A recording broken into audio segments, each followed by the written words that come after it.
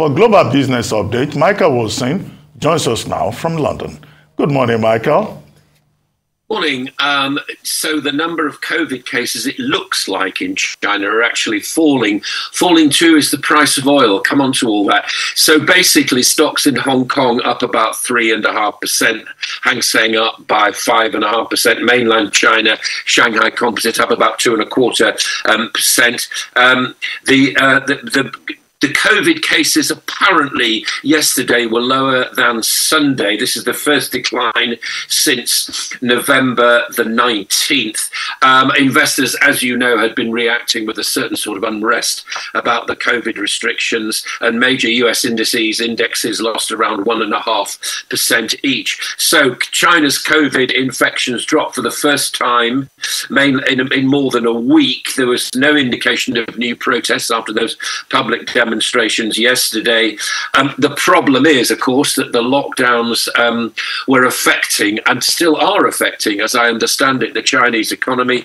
As of the third quarter, national GDP down 3% year on year, far below the official target of 5.5% set in March. The people now here's the thing. We talked about the Communist Party paper yesterday, the People's Daily, talking about that these COVID restrictions should be better targeted. There's apparently an official article now which has firmly ruled out the idea of relaxing any COVID control. So we see how that's going. I'll come on to the oil price at the end of my report. As far as the US is concerned, stock futures are flat after major averages slid yesterday, similarly reflecting those kind of COVID concerns. The Dow futures fell by 5 points, but it lost 497 points in big trade yesterday. The S&P slid 1.5%, and the Nasdaq down 1.5% too. Again, there's a lot of frustration about what the Chinese government is actually doing about these COVID lockdowns. And I think this is a very important issue. We could be seeing major changes this week as well, but we haven't seen them yet. And that zero COVID policy is weighing on markets around the world. Elon Musk, once again, now he's saying that Apple has threatened to remove the Twitter app from its app store.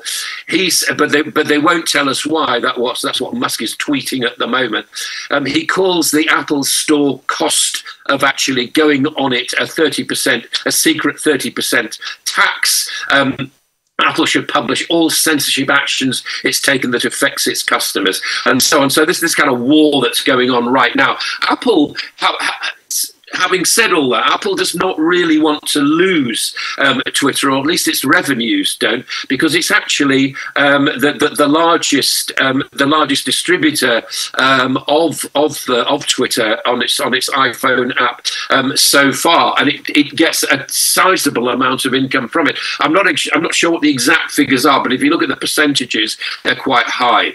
Disney, remember CEO Bob Iger back again after leaving not that long ago. He's now saying that he acknowledged that Disney's focus must shift towards making its streaming business profitable rather than simply concentrating on adding subscribers. So he's not actually going to employ anybody yet. Let's shift our attention to the ECB and Europe. Christine Lagarde, the boss of the ECB, has said that she is not done, in inverted commas, raising rates, still has a way to grow, doesn't agree that, we'd be wondering whether this has happened in the United States, that actually inflation peaked in October. However, what the thought is from the markets, that if they do raise rates again, it'll be about 0.5% rather than 0.75%. But again, the message from her is not done yet. UK and the Prime Minister talked with his first major foreign policy speech, was sort of a few jibes at previous prime ministers, saying no, the golden relationship with China is clearly over, and it was naive to think that trade could lead to social and political reform, and that China is a systemic challenge to what he describes as our values and interests. But he's saying, the UK does need to engage with China. We cannot simply ignore China's significance in world affairs. And he pointed to diplomacy and engagement. He gave no details of that, but clearly a sort of move towards China. Remember that apart from anything else, and never mind Newport Fab and all that stuff, the fact is that the UK has banned the use of networks made by Huawei in the UK. Former MI5 chief, here she is, Eliza Manningham-Buller. She is actually saying that and she was talking to an audience of farmers. She's one herself now. After having retired from MI5, she raises sheep in Wales. Anyway, she's talking to farmers and saying that food security in the UK should be a very important part of national security policy, and we shouldn't be dependent on importing food as much as we do at the moment. I would say fat hope of that, but there we are. That's her. The UK National Grid. Now, some customers of some of the distributors had volunteered to cut down on their electricity use if the National Grid asked them to do it. In return for that, they get payments. That scramble did not happen yesterday. There was a big worry yesterday because what National Grid wants to avoid is what happens. I don't know what it's like in Nigeria, but certainly in South Africa, I can tell you they have these things called load shedding, which are basically rolling blackouts. People here want that avoided. The National Grid wants to avoid that. Hence, they've been getting in touch with consumers saying, please use ESO the following hours. That did not happen yesterday. They managed to scramble and get sufficient power to keep the home fires burning, as it were. However, here's oil then for you. West Texas Intermediate Group, they fell their lowest point since last December, briefly completely negative. It also means that consumers, particularly in the United States, are going to find that over the Christmas period, if this continues to last, then gas at the pumps will be cheaper. This is all about China lockdowns and these very rare protests against Beijing this weekend. And this is raising doubts about the outlook for China's consumption. And thus, as I keep saying, the oil, however much people tell you differently, is only a commodity. And there is this thing called consumer destruction. And if the consumers don't want it or decide not to buy it, then the price goes down. Doesn't matter about OPEC. Now, are we seeing, here's my question. I don't know the answer to this before you ask me, but I think we're seeing something quite significant this week. We're seeing a possible China slowdown, a possible change in China national policy about COVID, and also the oil price as well. I think these are fundamentals which are going to affect the market over the next 2 or 3 days. I can't be drawn on why. I just get this feeling that this is going to be a pivotal week. Yeah, and I share that feeling too, that probably it will shake up the market, but like I say, time will tell. I'll talk about the EU real quickly. Yeah, despite the fact that the argument out there is the fact that inflation has peaked, but Christine Lagarde says they'll still have to push up interest rates some notches up. I mean, what's the sense behind that when things are already looking good already? I mean, if you look at the shipping cost, they've reduced, cost of inputs reduced, farm gate prices reducing. And shouldn't I just leave things to, pull back in line and all of that? And also, I'd like to talk about the wars of the publishers. Apple Store now saying they are going to, Elon Musk tweeting that Apple Store might probably want to pull out, our Twitter app. But what Musk is complaining about is the 30% processing commission fee that big publishers they still charge from big app owners on the Apple Store. So is there any agreement probably on that number? Yeah, I think, I have a certain kind of sympathy with Apple. I mean, it is after all their store, and you don't have to be on the App Store. But let's not mistake this. Apple needs Twitter as much as Twitter needs Apple. It's a big distribution area for Twitter, and Apple needs the income from Twitter. So I suspect there's a lot of, how shall I put it, saber rattling, if you like, going on right now. And remember, the bird, Twitter, flies by the rules of the country to which it which it actually goes.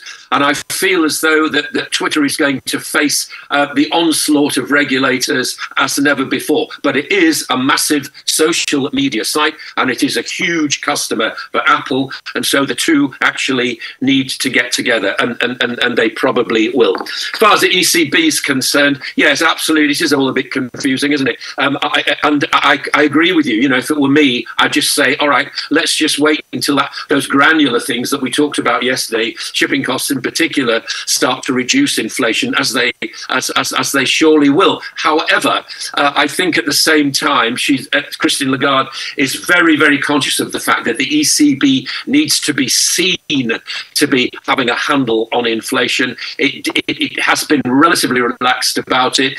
It was dovish for the first part of the year. Now it's turning slightly hawkish. She's keeping that going. I think she's talking politics, to be absolutely honest, but you know, who knows? But I'm with you. If it were me, I'd just let things go, because it looks like things are taking care of themselves as we speak right now. And we will get flash PMIs. Sorry, we'll get flash CPIs from Germany and France. I'm just looking now, and I can't see them. I don't think they're out yet this morning, but I suspect that the picture that they will give, the overall EU inflation rate is 10.9%. I have no reason to suspect that these two superpowers within the EU will make a huge difference to that average.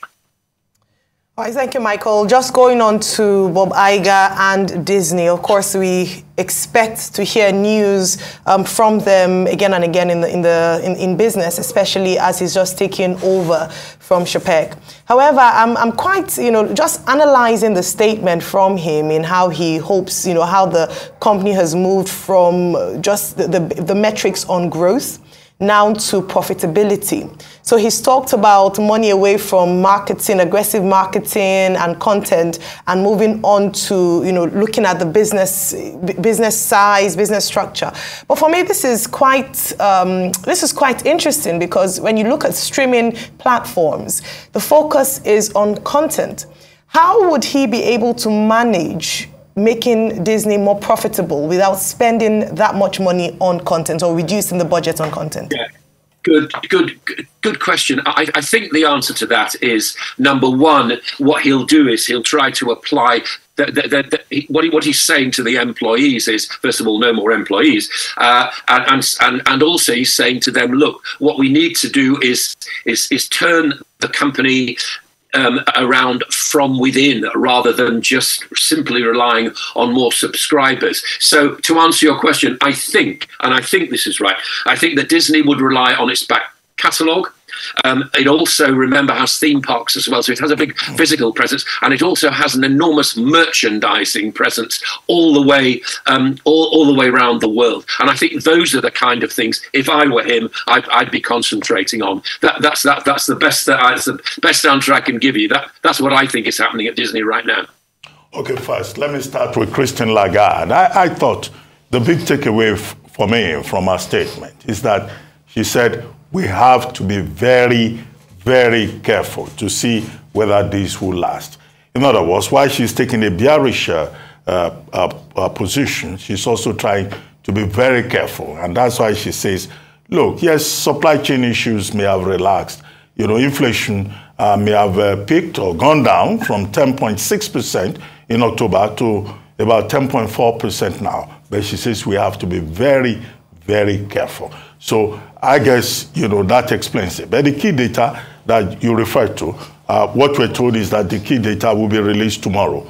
Maybe that would then, determine the future direction one way or the other.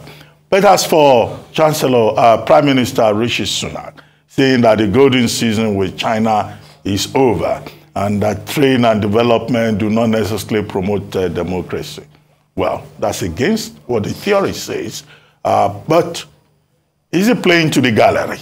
Or is he stating this matter of factly, considering the fact that he has been having a lot of issues with senior Tory MPs, and even with former Prime Ministers, Boris Johnson and Liz Truss, who may have their own reasons, on issues such as onshore wind farms, on housing, and he's not finding it so easy. Now he's using his first foreign policy speech to look like, oh, it's not as soft as it's been put out, and his government is not facing any serious crisis. So, what do you think? Finally, on the online safety bill, now which is supposed to be tabled in the House of Commons today, Ofcom is telling us that children between the ages of 5 to about 11 are exposed to harmful content online. And, you know, these, tech giants are supposed to give commitments. Otherwise, they will pay 10% of their global profit as fines. Is that really possible? And when the blame is put entirely on the online companies, how about parents? Where is the role for parents to oversee content and ensure that their children are not exposed to unnecessary content? Do you think that review of the online safety bill is going to go through? Because there is also very significant opposition to it by persons who say that it is an assault on free speech. Well, a lot of questions there. I mean, as far as kids are concerned, I feel as though education probably would stop them. I think controls are all right to talk about, but it's very, very difficult to do those kind of things. Because what you do with harmful content is, it'll still be there. It's just a question of how you actually get to it, and whether children will be wanting to get to it because it's forbidden. It's the old trick, isn't it, really? So I do really feel as though that a lot of hot air will be expended about this, but when it comes to actually cracking down on that kind of content, I do feel as though the horse has bolted. It will remain somewhere because the world is a nasty place, unfortunately, and I don't think there's any other way around that. As far as the ECB is concerned, I think she's absolutely right to be careful.